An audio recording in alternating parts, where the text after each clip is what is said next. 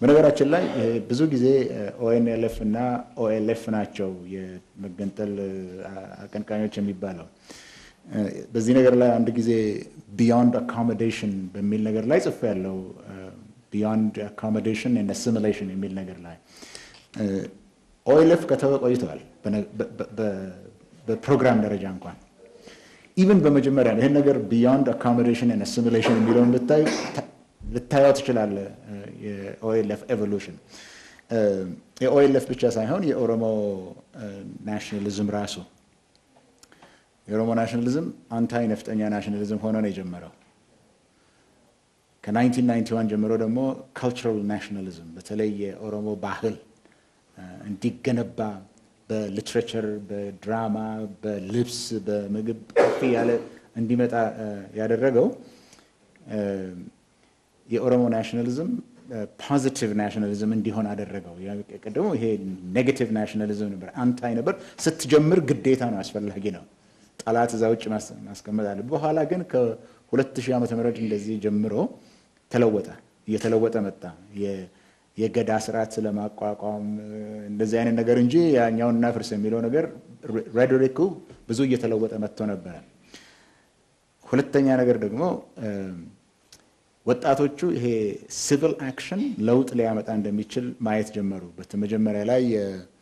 የባሌ ደን በተቃጠለ ጊዜ ሄደ መስራት ነው የምትችል ዩኒቨርሲቲ ተሄዱ የኦሮሞ ናሽናሊስቶች ናቸው የሚባሉ ወጣቶች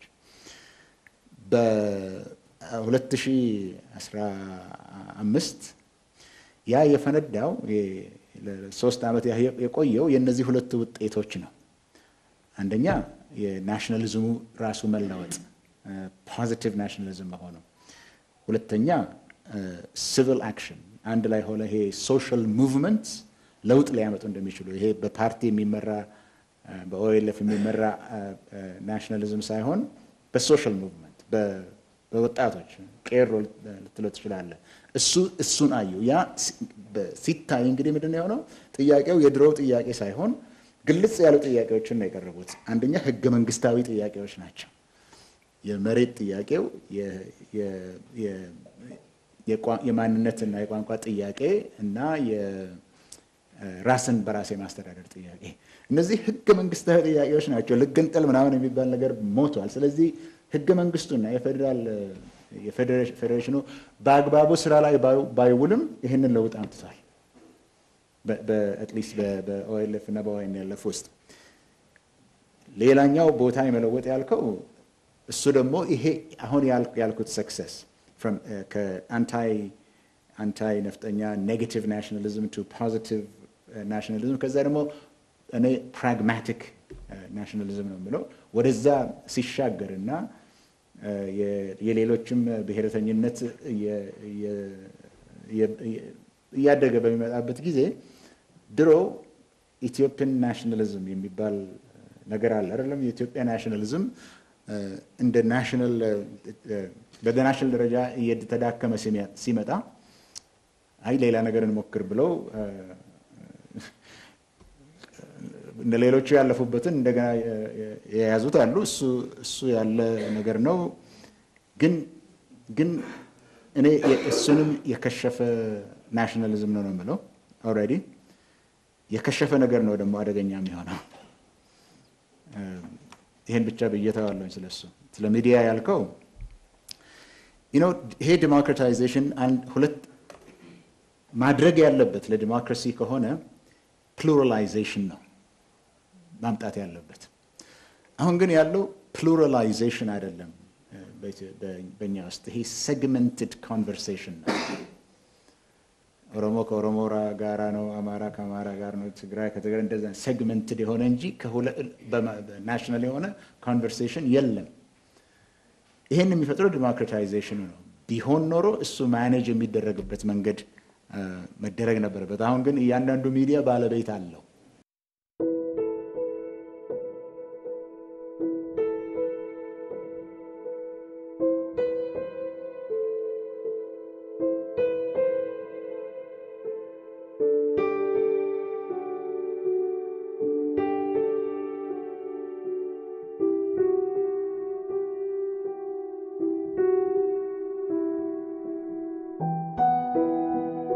ነፃና ገለልተኛ እና ፕሮፌሽናል የሆነ አይመስለኝም መንግስትም ይሄንን እየረዳ አይደለም መንግስትም የራሱ አለው የኦሮሚያ መንግስት አለው ኦቢኤን አለ የመንግስት ልሳን ነው ነፃና ገለልተኛ አይደለም ባለቤት ሚዲያዎች በሙሉ ባለቤት አላቸው ይሄ ደግሞ ለዲሞክራሲ ለፕሉራላይዜሽን የሚጠቅም ሳይሆን ያንን ሴግመንትድ ኮንቨርሴሽን የሚያባብስ ነው ይሄ መለወጥ አለበት ካለበለዚያ እርስ በራሳችን ብቻ እየተነጋገርን ከሌላው ጋር የማንነጋገር ከሆነ የዲሶሉሽን ዳይናሚክስ ጀምሯል ማለት ነው መልቲፕል ሎያልቲስ ስላልከው ነገር ዩኒታሪስቶች የሉም አልልም ቅድም እንደተባለው ዝንባሌዎቹ አሉ አዝማሚያዎቹ አሉ እንደ ግሩፕ ግን ተፈጥሮ እኛ የዘውድ ስርዓት አራማጅ ነን ወይም የአሃዳዊ ስርዓት አራማጅ ነን የሚሉ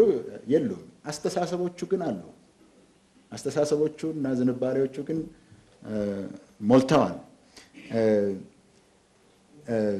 ኢትዮጵያዊ ዜግነት ያልኩኝ እንደሆነ አሁን ለምሳሌ ኢትዮጵያዊ ማንነት የለም ካልኩኝ ሞላለሁኝ እኔ የለም ያለው ኢትዮጵያዊ ዜግነት ነው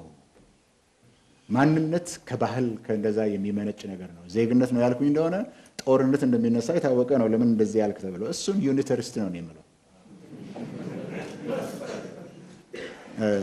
አንድ ብቻ ነው ያለው ይሄ ወጥ ብቻ ነው ያለው የሚለው ሁላችን በብሔረሰብ ብሔርና ብሔረሰብ ያለ ነገር ነው መደምሰስ አይቻልም እሱ ነው ማንነትን የሚሰጠን ነገር ግን ከተለያየ ብሔረሰቦች መተን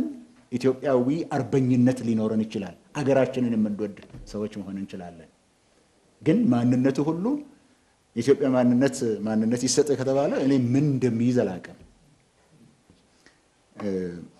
ይሄ ናሽናል ናሬቲቭ ያስፈልጋል እዚህ ሀገር በዛኛው በኩል በብሔረተኝነቱ በኩል በሰፊው ሄደናል አንድ አገር ሆነ ለመቀየር ከፈለክ ግን ናሽናል ናሬቲቭስ ናሽናል ሲምቦልስ ያስፈልጋሉ እነሱ በጣም ደክመዋል ከየት እንጀምር ከሕገ መንግስቱን ጀምር ምክንያቱም ኮንስቲቱሽን ማለት ኮንስቲቱት የሚያደርግ ማለት ነው አይደለም እሱ ነው አገር የመሰረተልን አሁን እሱ ላይ ማንስማማ ከሆነ በምን ላይ ናሽናል ናሬቲቭ ሊኖረን እንደሚችላል በሱ መጀመር እንችላለን አሁን ያሉት ሪጂናል የአካባቢ ወይም የክልል መንግስታት መንግስት ለመሆን የሚቀራቸው አንድ ነገር ብቻ ነው ፕሬዚደንት አለው ባንዲራ አለው ኮንስቲቱሽን አለው ፓርላማ አለው ኤግዜኪዩቲቭ አለው ፍርድ ቤት አለው ሁሉን ነገር አለው መንግስት ሊያደርገው የሚችል የውጭ ሀገር ሪኮግኒሽን ብቻ ነው የሚያስፈልገው ለዛ እዛ ደርሰሃል ስለዚህ ከሄድን ወደ ዩኒታሪ ስቴት በምንም አይነት መንገድ አንሄድም ምክንያቱም እነዚህ ቅድም በእንትኑ መጻፌ ሪሶርስስ አሉ እነሱ ተገንብተዋል በፈቃደኝነት አንድ ሆነን አገር የመሰረትነው አገር ነው እንጂ ያለው ይሄ ወደ ኋላ ተመልሰን ዩኒታሪስት ምናምን የሚሆን ዝንባሌው አለ ወደዛ ግን እንመለሳለን ወደ ሌላ ነገር መመለስ አይቻልም የኢኮኖሚው ሁኔታ ካልተሰራበት በስተቀር ዋጋ የለውም ሁሉም ነገር ይሄ ሬስትለስ የሆነው ወጣት ኢንጌጅ የሚያደርገው ነገር ያስፈልጋል ስለዚህ ኢኮኖሚው በአንድ በኩል ይሄ ሩቲን የሆነው የኢኮኖሚ ስራ ምን እንደሆነ በሌላ በኩል ደግሞ ስቶፕ ጋፕ የሆነ ለጊዜው ወጣቱን ኢንጌጅ የሚያደርግ ይኑር ብለን በዚህ ጉዳይ ላይ ተነጋግረን የዛን ነገርም ደግሞ ambling towards democracy የሚል ሆርን ኦፍ አፍሪካ ቡሌቲን ላይ ተጽፏል ራሴ ጽፌው በዛ ደረጃ ስለዚህ ትራንዚሽን አለ ደግሞ አዲስ ስታንዳርድ ላይ እንደዚሁ ማኔጂንግ ትራንዚሽን በሚለው ነገር ላይ ይሄን ካላደረግን ወደ ኦቶሪቴሪያን እየሄድን ነው ኦልሬዲ ሰማይ ኦቶሪቴሪያን እየሆን ነው የሚል ከሌሎች ሀገሮች ጋር በማወዳደር ጽፌ ቁጭ ብያለሁ so I am on record ቀደም ብዬ ይሄ ሁሉ እንደሚያስፈልግ አሁን አለንበት ለሚለው በቴሌቪዥን በመናበብ ብያለሁ ቆሟል ብያለሁ እኔ ይሄድና አይደለም ብያለሁ የአካዳሚክ ዲቤት ሊሆን ይችላል ግን ይሄን ወደ እንትኑ ይሄድና ለምሳሌ ቀደም የተነሳው ጥያቄ ከዚህ ጋር ተያያዘ ነው ስለ ትረስት ደግሞ አነሳ ትረስት አለ ወይ legitimacy ያላልከኝም ትረስት አለ ወይ ላልከው trust ብዙ ጊዜ ምንድነው የሚለው በመሪዎች I must earn your trust ይላሉ አይደለም you don't earn trust people give you trust ምክንያቱም if you earn it you will keep it forever but if people give it to you they can take it back and መንግስት ያለው ትልቅ ካፓሲቲ ይሄ coercive apparatus አለው እኛ ከሱ አልፈን የመጣ ይመስለኛል እንደ ህዝብ መንግስት የጦር መሳሪያን ተጠቅሞ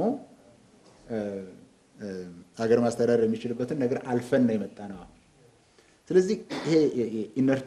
ካፓሲቲው ዝም ብሎ አለ መጠቀም ይችላል መግደል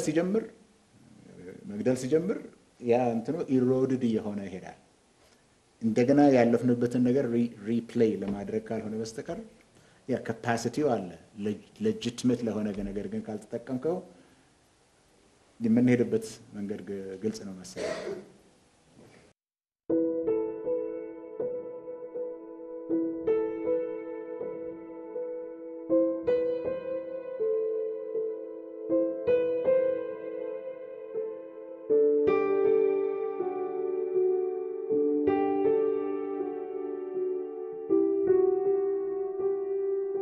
ከሚገርሙኝ ነገሮች እንዲሁ ሲታለፉ ዲናውንስ ሳይደረጉ በጣም ሰርፕራይዝ ካረጉኝ ውስጥ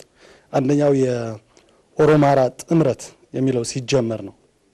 ኦኬ የሆነ አገሪቱ ውስጥ ችግር ተፈጥሯል ያንን ችግር ለማስወገድ ፓርቲውም ራሱም ሲሰራ ነበር ኢፒአርዲኤፍ እንደ ፓርቲ ብዙ ነገሮች በፍጥነት ሊስተካከሉ አልቻሉም ያ ጥምረት ግን በጣም በርካታ ኤትኒክ ግሩፕስ ባሉበት ሀገር ውስጥ ነጥሎ ቁጥርን ግምት ውስጥ አስገብቶ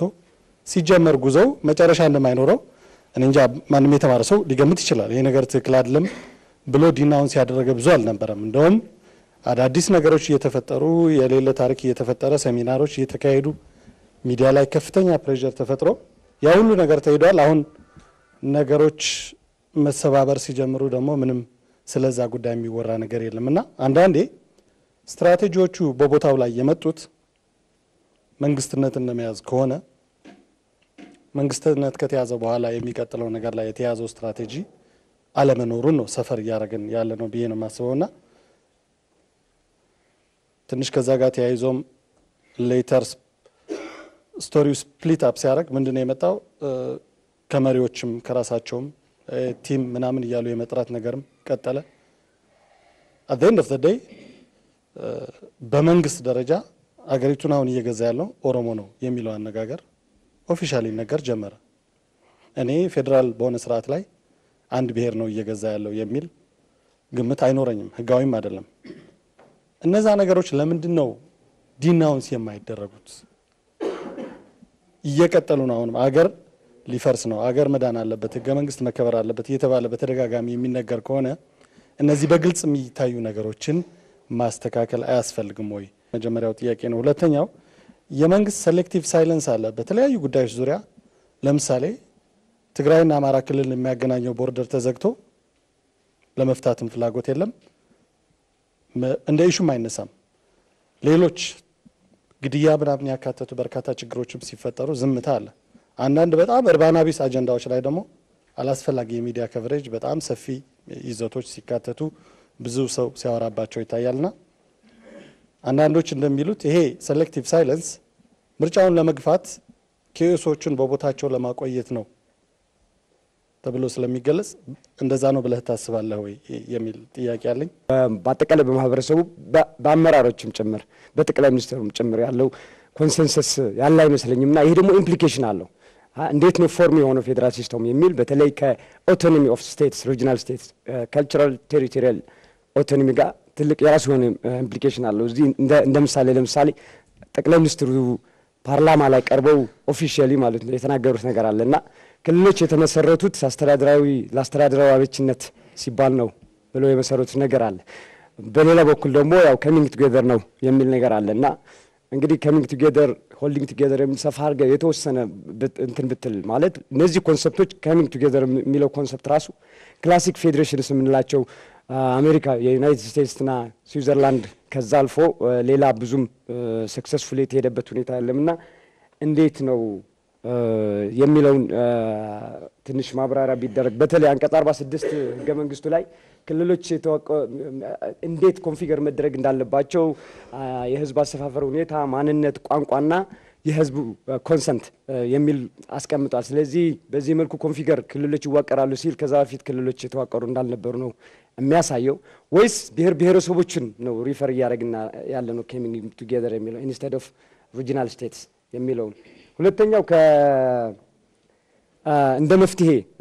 ሪከመንድ ያደረገው ማለት ነው ኮንስቲቱሽናል ዲሞክራሲ የሚለው ነው ይሄ ኦፍ ኮርስ በጣም ጥሩ ነው በተለይ ማይኖሪቲ ራይትስ አድረስ ከማድረግ አንፃር ማለት ነው እንደዚህ ብዛሃነት ካለው ፌደራል ሲስተም ግን የኢትዮጵያ የኛ ታሪካችን ወደ ኋላ ስንመለስ እስካሁን አብሮን ያለ ችግሩም አንድ ትልቁ መንስኤ የሆነው ይሄ ፖለቲካል ኤንድ ዲሞክራቲክ ካልቸር ማለት ነው የዲሞክራሲና የፖለቲካው ባህላችን አድቨርሰሪ የመፈራረጅ ከመሆኑ አንፃር ፍሬንድሊ ባለመሆኑ አሁን ኮንስቲቱሽናል ዲሞክራሲ እንደ አንድ መፍትሄ እኛ ጋር ሊሰራ ይችላል ወይ እንዴት ነው ለምሳሌ ማይኖሪቲ ቬቶ የሚለው አንዱ እዛ ውስጥ የተጠቀሰ ነገር አለና አሁን እንዴት ነው የህዝቡ በፖለቲካል ሌቭል በኤሊት ደረጃ በመንግስት የሚመሩትም ጭምር ኮንስቲቱሽናል ዲሞክራሲ አሁን ላሉት ችግሮችን ከመፍታት አንፃር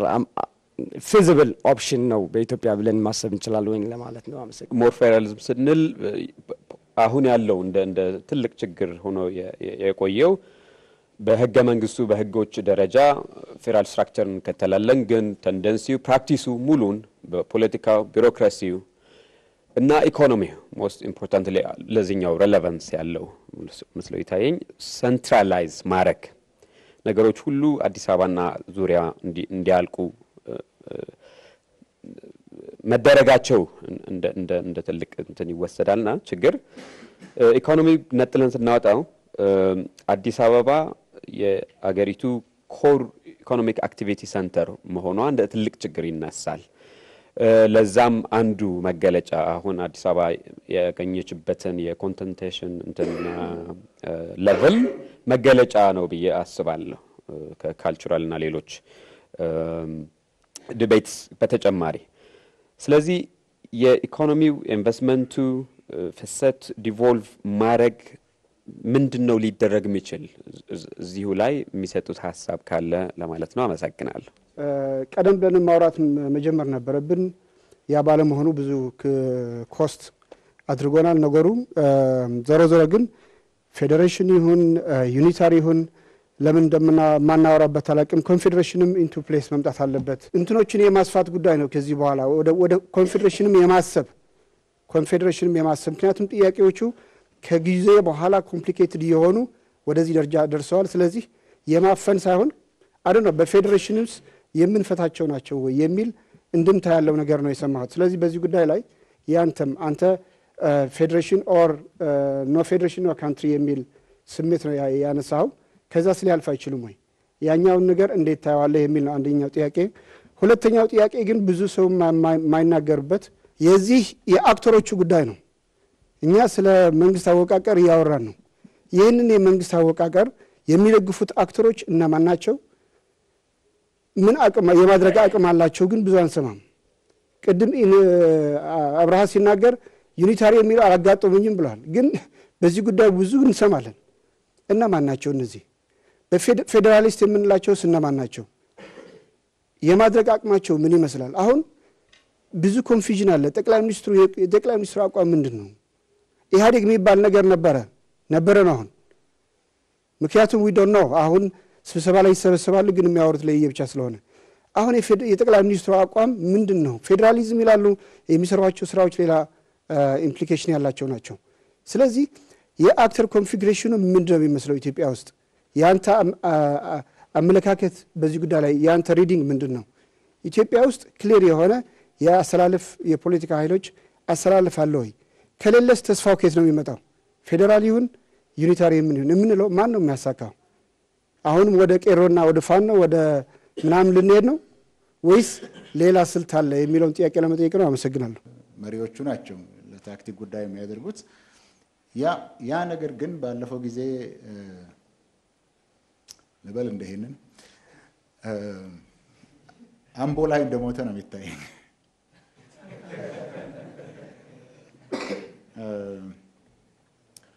ኦሮሞ እየገዛ ነው የሚል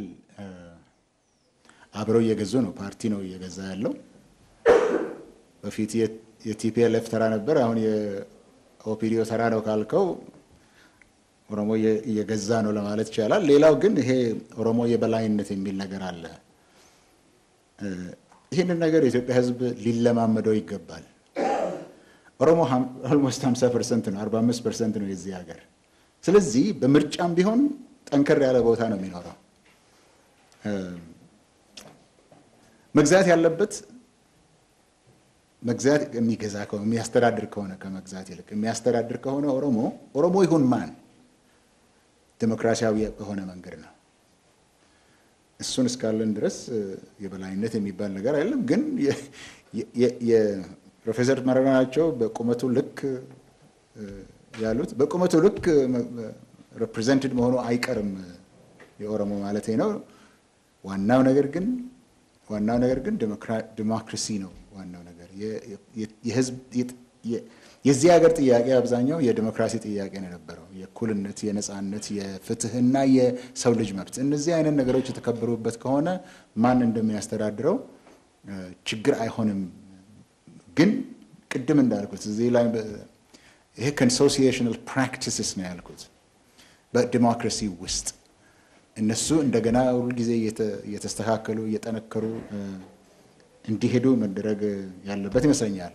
የሶቨርኒቲ ጉዳይ ያልከው ከአመሰራረት ከፌደራሊዝሙ አመሰራረት ጋር ያልከው ቅድም ተናግሬ ያለው የኔ አመሰራረት የሚለው ነገር እኔ የማየው ነገር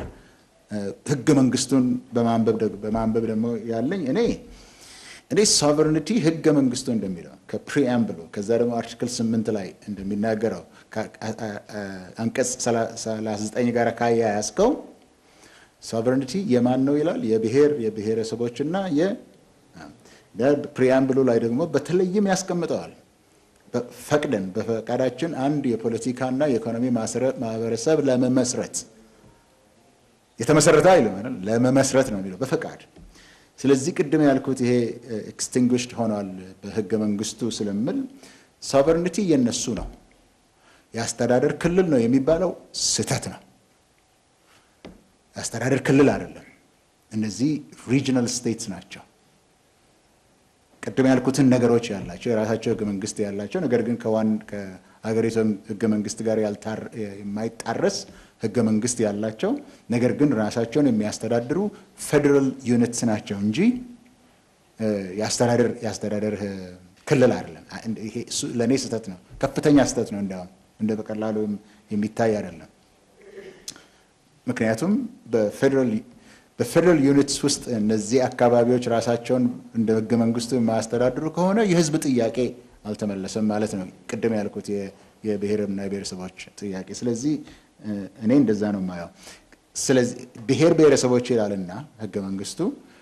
እንዴት ነው ክልል ነው ወይስ ብሔረሰብ ነው ላልከው፣ ክልሎቹ የብሔረሰቦቹ ናቸው ማለት ብሔረሰቦቹ ያንን ሶቨርኒቲ የሚያረጋግጡበት ክልሎቹ ናቸው። ክልሎቹ በዋነኝነት የሚገለጽበት ያ ሶቨርኒቲ የሚገለጽበት መዋቅር አድርጌ ነው የሚወስዳቸው። ይሄ ኮንሶሲዬሽናል ፕራክቲስም ሂደት ነው አይደለም? ይሄ ነገር ሁልጊዜም እያሻሻል ነው እንሄዳለን አይደለም? ካስፈለገ አሁን በዚህ ኮንትራክት ውስጥ አለን፣ አዲስ ሶሻል ኮንትራክት አለን፣ የፌደራል አስተሳሰብ ወይም መዋቅር አለን። ወደፊት ግን ጊዜ እየተለወጠ ህዝብ እየተለወጠ አስተሳሰብ እየተለወጠ ሲሄድ እየተሻሻለ ይሄዳል። አሜሪካኖች ማነው ክላሲክ ያለው እስካሁን ድረስ ያሻሽሉት የለም እንዴ? ከሲቪል ወር በኋላ ይሄ ሞር ፐርፌክት ዩኒየን የሚለው ነገር አለ አይደለም? ሞር ፐርፌክት እያደረግከው ትሄዳለህ። አሁን ሲጀመር ገንዘብ ያላቸው ወይም ንብረት ያላቸው ሰዎች ብቻ ነበር ቮት ማድረግ የሚችሉት። በጊዜ እየተሻሻለ መጣ። ከኒው ዲል በኋላ ደግሞ የበለጠ እየተሻሻለ መጣ። ቮቱ እየሰፋ ሲሄድ የመንግስትና የስቴትና የፌደራል እንትኖች ሪኔጎሺየትድ እየሆኑ ነው የሚሄዱት ህጎች እየወጡ እየተሻሻሉ ነው የሚሄዱትና ይሄ ኮንሶሲዬሽናል ፕራክቲስም ወደፊትም እየገባ የህዝብ ጥያቄ ባለበት አሁን ቅድም ጠይቀዋል አንድ አይደለም የትግራይ ብሎ እንደሱ አይነት ነገሮች እየታሰቡ ሞር ፐርፌክት ያደረግን በሂደት እንሄዳለን ግን ከአንድ ነገር መጀመር አለብን ሕገ-መንግስት አለና ከሕገ-መንግስቱ አንድነት እንጀምርና ከዛ በኋላ ተስማምተን ሀገር አለን እየተነጋገርን እያሻሻለን እንሄዳለን ስለ መድኃኒት ታደሰ በቀደም ሲናገር ሰምቻለሁ የሚለው እኛ ከውጭ ነው ኮፒ የምናደርገው ነገር ኔሽን ስቴት ምናምን የሆነው የአውሮፓ አጀንዳ ነው እዚህ ላይ እየሞከር ነው ያለ ነው የኛ አልነበረም እሱም ግን ተጨናገፈ እንጂ ከግቡ አልደረሰም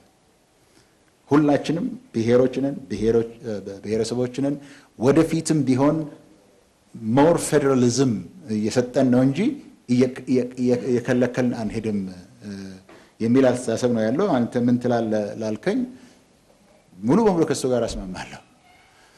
ሕገ-መንግስትን ጠብቆ የሕገ-መንግስትን አካሄድ ጠብቆ ማለት ክራይቴሪያውን ብቻ አይደለም አካሄድም ጠብቆ ህዝብ ነኝ ብሎ ባሉት መዋቅሮች ተጠቅሞ ጥያቄ አቅርቦ ጥያቄውን በፕሮሰስ እዚህ ሲያደርስ ከፊት ለፊት መቆም አትችልም ከህዝብ ጥያቄ ፊት ለፊት መቆምና መከልከል አትችልም ስለዚህ ፌደራሊዝም ያስፈልጋል እንደ ኮንሰፕት ለኔ ሞር ፌደራሊዝም ያስፈልጋል መከልከል ደግሞ አደጋ ያመጣል ብዬ ነው ማስበው ከሱ ጋር ማያያዘው እንደማናቸው አክተርስ ያልከው ይሄ አስቸጋሪ ጥያቄ ነው አሉ አክተርስ ግን ሁሉም ሌጂቲሜት አክተር ነው ተገቢ የሆነ አክተር ነው ሁሉም አለ ዋናውም ቅድም ያልኩት እኮ የትኛው አክተር የትኛው non actor የትኛው ምን እንደሆነ ስለማይታወቅ እኮ ነው ወደ ቄሮ እነሱ ሶሻል ሙቭመንት ነበሩ ቄሮ ሶሻል ሙቭመንት ነው የነበረው ካኑ ሶሻል ሙቭመንት ነው የነበረው ስራቸውን ጨርሰዋል በዛ መልክ ፖለቲካ ማካሄድ አንችልም አሁን ህዝብ ይሄ ሲቪል ሶሳይቲ እያደራጀ በፖለቲካ ፓርቲዎችና ባለስልጣኖች ላይ ተጽዕኖ እያደረገ መሄድ ያለ የዲሞክራሲ ፕራክቲስ ነው ነገር ግን ሰላማዊ ሰልፍ እየወጣን መንገድ እየዘጋን እንትን በር እያዘጋን ገበያ ማዕቀብ እያደረገ ምን ሄደው እሱ ያ ምዕራፍ ተዘግቷል በተለያዩ ሀገራዊና ወቅታዊ ጉዳዮች ላይ በተለይም በፌደራሊዝም ስርዓትና ሕገ-መንግስት እንዲሁም በሀገሪቱ ወደፊት ዕጣ ፈንታ በተመለከተ ውይይት የተካሄደበት መድረኩ የተለያዩ ጥያቄዎች ሐሳቦችና አስተያየቶች የተንሸራሸሩበት ነበር በቀረቡት ሐሳቦች ላይ ሰፊ ውይይትና ክርክር ከተደረገ በኋላ መድረኩ ተጠናቋል